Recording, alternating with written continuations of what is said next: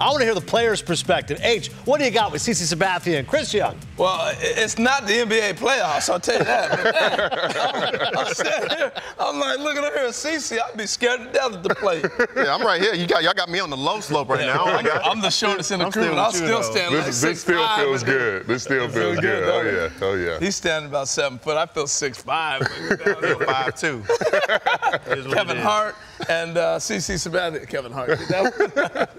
No, hey, what's up, Chris? Why you good? Oh, yeah, you checking Herman. That's what he did, huh? All right, so let's you took it a little further than I was ready to get to, but let's dive into it.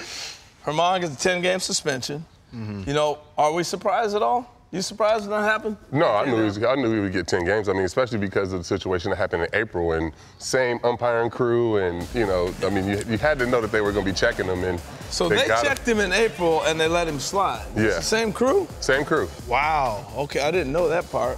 So you had to know that they were going to check him coming out of the inning, and you know, looks like it was rosin and alcohol or pine tar, whatever it was, and like he had some Tootsie Rolls. Clearly, whatever he had going on, he felt like it was acceptable, because whatever he had going on in April, they let him slide with it. He was able to go into the locker room, wash his hands, and he was completely cool. So maybe he was hoping, all right, maybe it'll be the same thing. If this is unacceptable, they'll tell me I can go wash my hands. But as an umpiring crew, you can't let it slide twice. No. Yeah. You can't. You got to make an example at some point, and it was so obvious. Sorry, see if I catch you. I'm excited about this because I swear he looked like he had Tootsie Rolls or something on. Because as soon as he wiped on his pants, you could see the brown. He was trying to hide it. I mean, but like you see what I said, though, whatever he had going on, he thought it was fine, or he felt like he can get away with because it happened in April. The way he was shaking his hands, he knew it wasn't fine. And he felt like this is that moment that is about to go down. And he's like, I'm not going to get out of it this time. And, hey, it is what it is. It is what it is. You take your suspension, you keep it moving,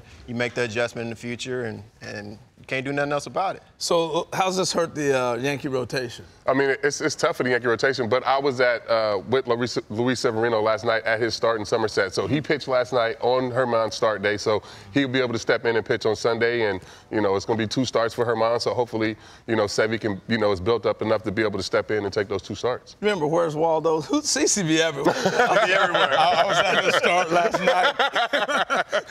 Had him over to the house after the game. Yeah. We did go to dinner, though. Oh, my goodness. So these 2 are coming up after the show here at 7 o'clock on the Clubhouse edition. You'll get a lot of stuff like this going on. So let's stay in Toronto. A lot of stuff going on with that. The third base coaches and the first base coaches. The coaches are chirping about standing in the box. I think we got some video, and then we'll come out and we'll talk about why coaches stand where they stand. Maybe we don't have video. Okay, let's roll this. I thought this was... I love the chirping.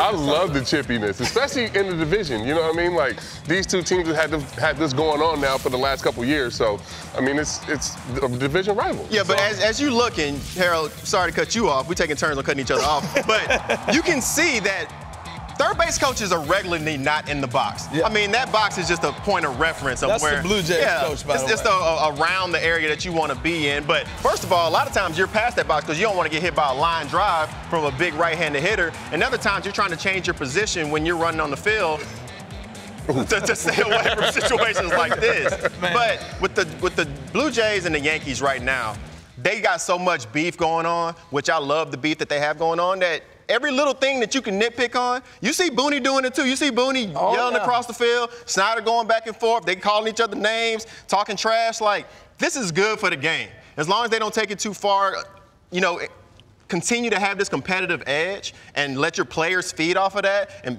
sometimes you got to piss your players off. Piss your players off. Hey, guys, we out here to whoop these dudes, but these are not our friends. We are not playing to have fun out here. We out here to take these guys out, and sometimes you need a little head bump to create that energy. And it's really the only way they can get it going nowadays, because you can't really throw at guys. You know, before you could throw at guys, hit them, and then next thing you know, there might be a little brawl here and there. But I want to do something real quick. You mind running a second base for me? All right, CC, you come on over here and coach with me real quick, okay? Because I know you probably had to coach before. I'll be backing up the bases. Yeah. You never hit anybody like that, did you? No. Oh, no, man. I didn't. He's lucky that was crazy.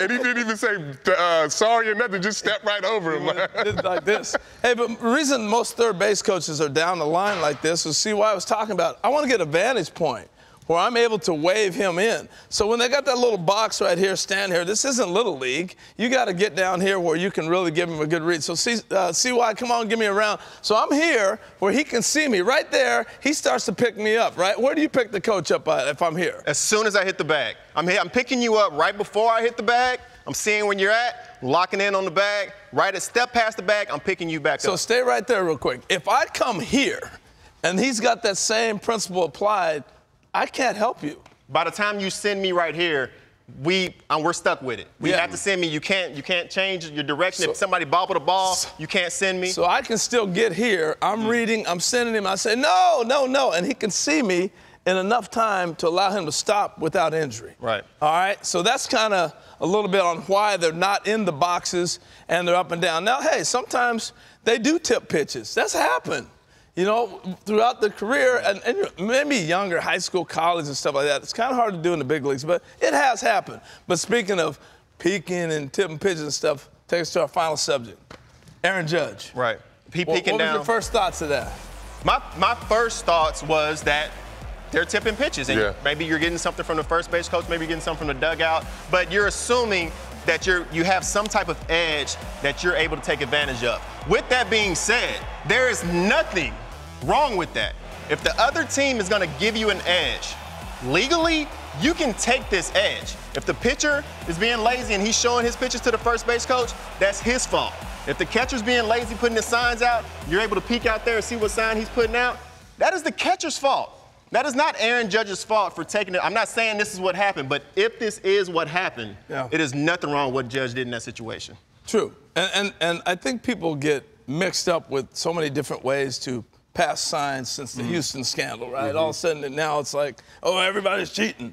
CC, when you were pitching and you thought somebody might be giving your pitches, what'd you do? I would step off and confront them.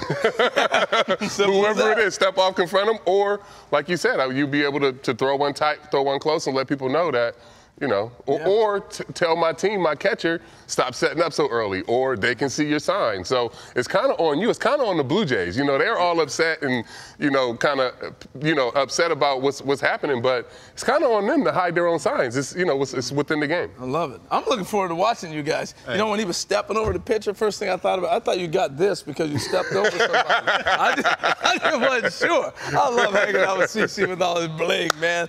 These two are some of my favorite people. I cannot wait to see the game. But they're not done yet, Adnan. We're going to get them in another one. So, Adnan, back over to you, and we'll see these two a little later in the show. Sounds great, H. Great breakdown with the fellas. And again, look forward to CC and CY momentarily.